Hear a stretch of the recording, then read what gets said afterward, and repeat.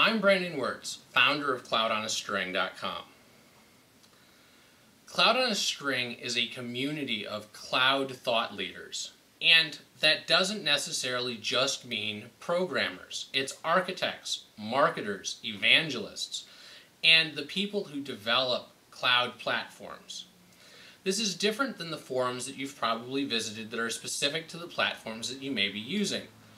Google, Amazon, and Microsoft all have great forums for getting answers to questions like, where does the semicolon go in the set of code that I just wrote?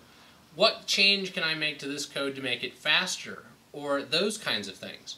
But they don't really address things like, what are the legal ramifications of storing medical database information in the cloud? What regional, local, and international laws do I have to be aware of when deploying to various platforms?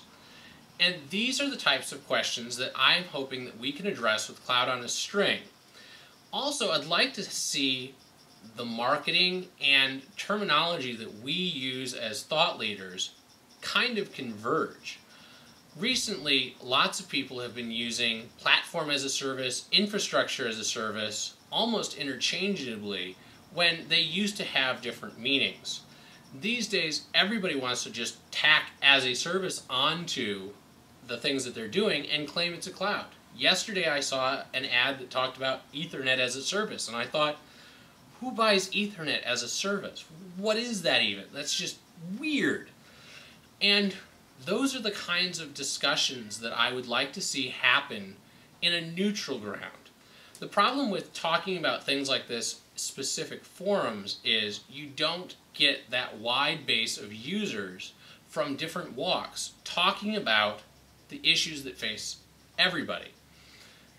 Legality is not a Google-specific or Amazon-specific issue. It's something that affects everybody who works in the cloud. And getting the non-developer types into a forum to talk about those things can be difficult. But Cloud on a String, we will be bringing in lawyers, platform experts, and other people who have specific knowledge to talk about specific issues, so that we can all pick their brain as a group collectively and see, through consensus, what things can and can't be done.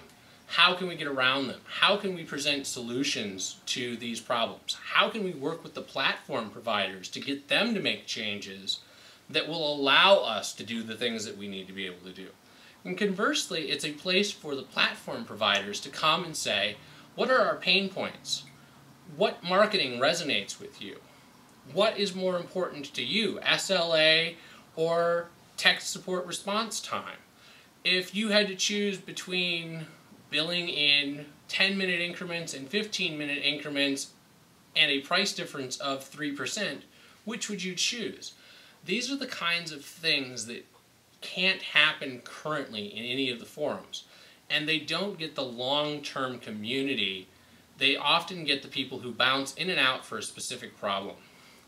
Cloud on a String is not going to be the place to debug your code, but I do hope that we can help you solve scale issues, legal issues, marketing issues, and the big picture items that cloud providers and cloud service consumers use. I hope you'll consider joining the forum. We've got discounts for students and educators. If you are a member of one of the large cloud providers, the service is free to join. We're happy to have you.